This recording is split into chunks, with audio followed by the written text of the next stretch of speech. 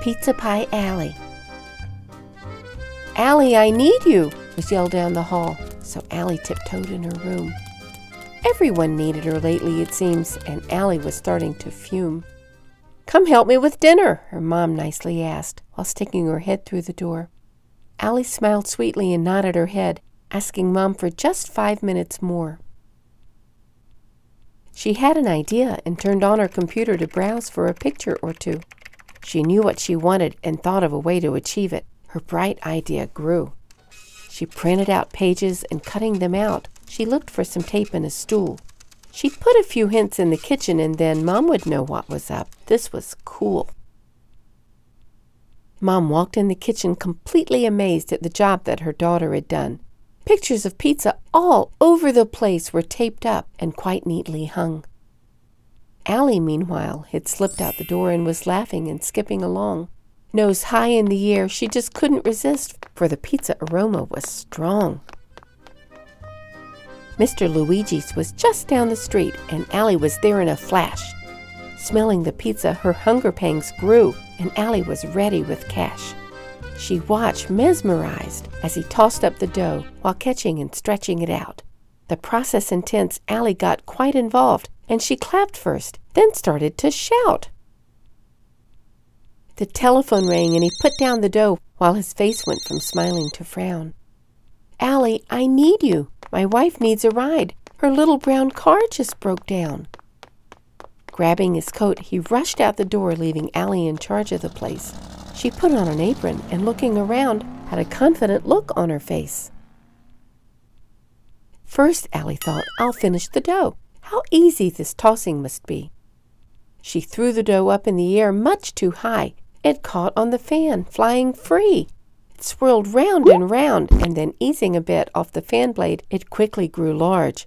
It sailed through the air and then splat on a man who demanded to know, "Who's in charge?" She tried not to laugh, and she answered him quick, "I am, sir. I'll make you a pie." "You already did. Just look at this mess all over my face and one eye." She helped him clean up and then tried once again. Luigi had made it look simple. Tossing the dough up, she caught it this time, but it stretched and was covered with dimples. Thinking and pondering, there must be a way to make this dough round and not drape. Using her elbow, she wriggled around, but she just couldn't make the right shape. She leaned on the dough and it squished through her hand. It felt light and gooey and good. Lifting her fingers up one at a time, she pressed the best shape that she could.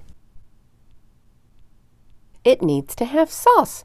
Alli looked in the pot that was just cooling down on a tray. She knew that a mixer would get the lumps out. She didn't know it wouldn't stay. Walls thickly coated with sauce, Alli froze. It dripped from her face and one ear. She smiled, and with one big fat finger she wrote, "Get your Alli Pie special right here." The veggies were calling. Her hunger had spread to all of her insides real fast. "Let's get this thing cooking," was Alli's next thought. "Making this pizza's a blast." Her hands were too large to get into the dishes that held all the veggies just right. She just couldn't grab all the thin veggie strips that would soon disappear with each bite. Taking the bowls, Alli turned each one over and emptied the contents all out.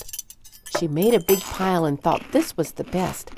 "I know just what pizza's about." Using both hands, digging into the mountain of veggies she'd piled on the tray, she rubbed them together, just gently, of course. Fresh veggies were soon on their way. Thinking to make it her signature dish, Alli found more things deep in a drawer. She tossed in some this and then sprinkled some that. Then she looked all around for some more. One hand was stirring, the other one chopped. She looked through the spices galore. She must make a pizza her family would love, a pizza they'd all just adore. She sautéed minced veggies with sausage, and then she spread it all over the dough. With sauce liberally on, lots of cheeses were next. She backed up, deciding to throw. Pizza perfection was Alli's first thought as she gazed at her newfound concoction. This pizza's so good, I bet you could sell it real fast at our yearly school auction." The door opened up and a kid strutted in. He plunked all his change on the counter.